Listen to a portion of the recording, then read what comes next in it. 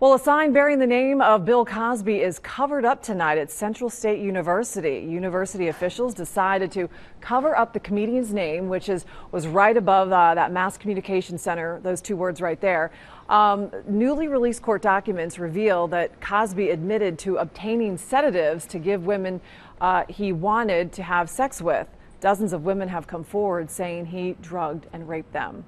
I think with once again, the admissions from Mr. Cosby has caused a number of organizations to just reevaluate. And I think that's a natural thing to do. And so that's what we are doing. Now, reports indicate the Cosby family has donated more than $2 million to Central State University. Trustees, though, would have to vote to permanently remove Cosby's name.